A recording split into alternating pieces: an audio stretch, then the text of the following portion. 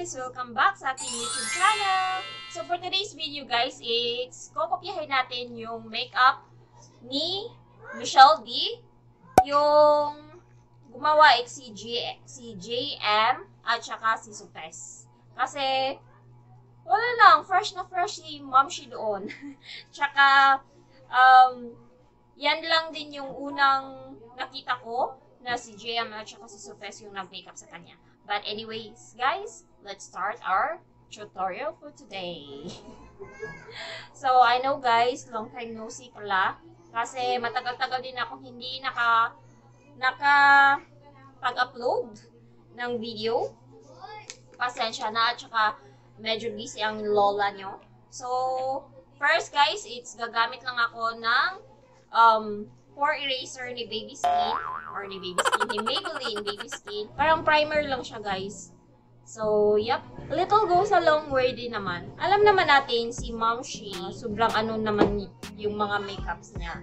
Kasi, yung face niya, it's literally, parang blemish-free. Blemish-free. And then, always din naman siyang fresh. So, tapos na tayo sa ating primer, guys. Doon naman tayo sa ating foundations. For foundation, gagamitin ko si Squad Cosmetics in the shade beige. So, ito na naman tayo ni Squad kasi pahirapan ito eh. Ewan ko.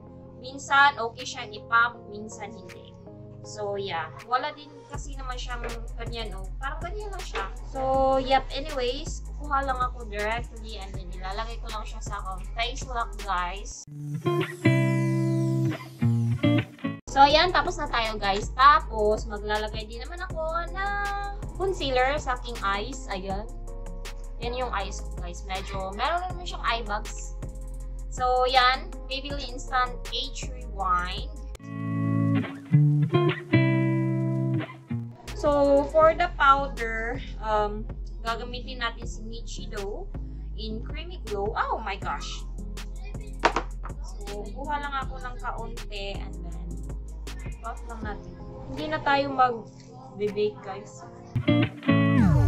And then, kukunin ko yung aking little makeover. Papaubos na siya. Yeah. Gusto ko din naman tong press powder na to kasi talagang kinukonsume niya yung mga oiliness sa aking mukha. And then, hindi din siya masyadong nagkikiki sa akin. Kaya, yeah, gusto ko to. Kita nyo naman. Mabilisan lang to yung aking face, guys. Kasi, always din naman ganito yung mga ano ko pag makeup ko. So, itong si Glam Skin na eyebrow pomade.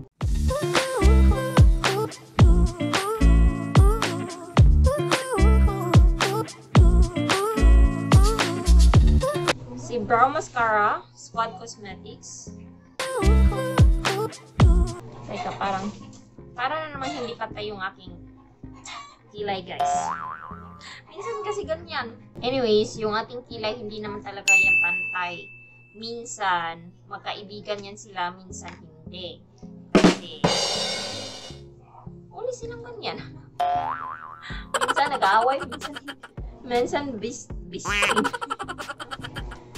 Okay na yan, guys. Ganyan naman talaga yung ating kilay. Hindi pantay. Kasi pag ganyan, hindi pantay. Pag ganyan, hindi pantay. Ano ba talaga? So, yep. Anyways, guys, let's go back to our tutorial. So, ayan. Tapos niya ng ating eyebrow, guys. Doon naman tayo sa ating eyeshadow. So, sa eyeshadow ni Momshi, yung eyeshadow niya, it's parang neutral. Sino ka dyan muna? Kukunin ko ito siya. For neutral na brown at saka gold lang yung makeup ni Momshi doon. So, kukunin ko itong aking eyeshadow na lamella. So, gagamitin ko itong ito siya. Walang pangalan.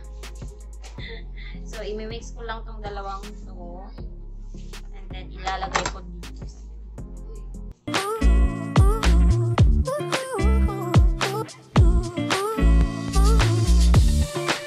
Ayan siya. But, hindi dyan nagtatapos kasi meron siyang ilagay na parang brown dito na eyeliner tapos smudge lang. So, I'll be getting this one, si Beauty Treats na Precision Waterproof Gel Eyeliner. So, ito yung gagawin nating eyeliner, guys. And then, smudge proof lang natin.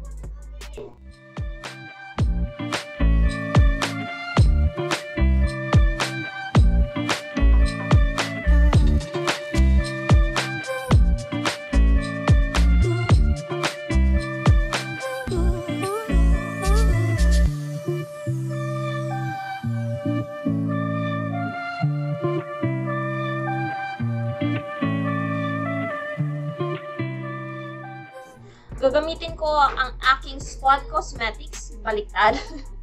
Squad Cosmetics na contour palette, contour and blush palette.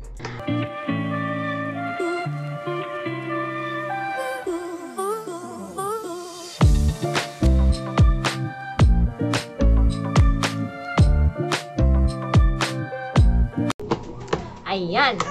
And then, balik tayo sa ating eyes. So, maglalagay lang ako ng falsies, guys, ha. I will be back. Kasi alam nyo na, struggle is real sa ating falsies, di ba? So, yep. Okay, guys. Ayan ang aking look up, guys. So, yep. Almost finished na tayo, guys. And then, sa lips, guys, yung gagamitin ko sa lips is ito si Squad Cosmetics in the shade Courageous. So, ganyan lang siya. Ng konti. And then, mag-lip liner lang din ako ni Nichido in the shade Rosette. Ito siya, guys. Lip liner, and then konting lipstick, and then, ano na tayo? Ano nga ba yun? Lip gloss.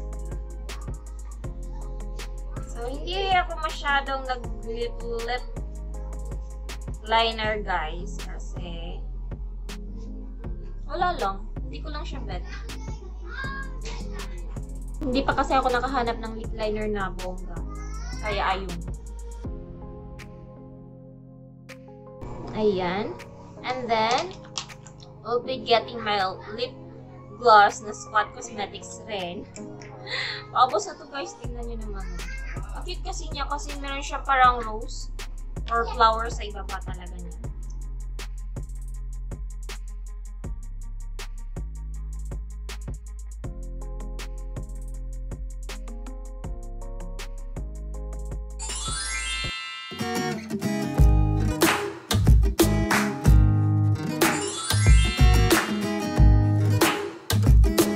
So, here's my final look, guys. I hope you like this video, guys, and don't forget to subscribe to my YouTube channel. Click the notification bell below para naman ma-notify kayo in case I have a new videos upload, guys. And also, don't forget to like, share, and comment down na rin sa comment section, guys.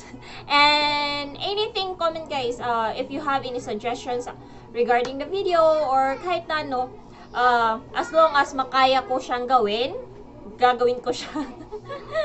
So, yep, guys. Thank you so much, guys, and see you in my next video. Bye, guys! Mwah!